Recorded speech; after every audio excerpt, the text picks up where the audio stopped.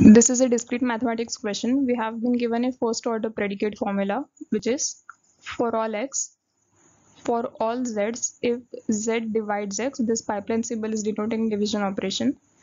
Z divides x implies that either z equal to x or z equal to 1, which means if any number is dividing x, then it will either be x itself or it will be 1. So this particular part simply implies that x is a prime number.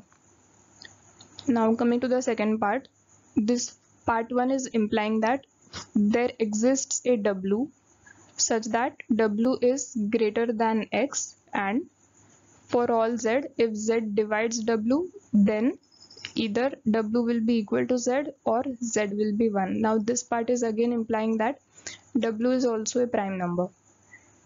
So combining both the parts together, it is simply saying that if x is a prime number, then there exists a w such that w will be greater than x and w will also be a prime number.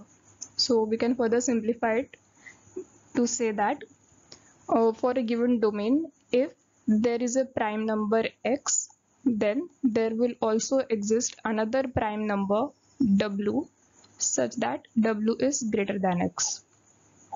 Now given these three sets, we need to check if the given predicate logic is satisfied by them or not. Now looking at the set S1, it is a set of first 100 natural numbers.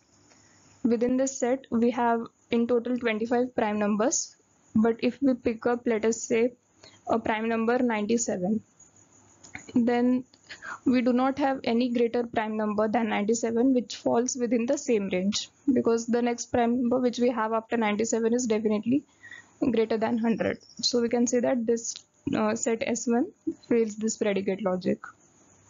But checking for the set S2, which is a set of all positive integers, here we can definitely find a greater prime number for any given number, because this set is infinite set. It is countably infinite, so for any given number we can definitely find a greater number which is also prime.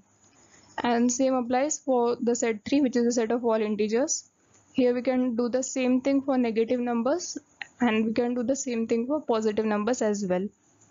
So for any given number, we can definitely find the next greater prime number.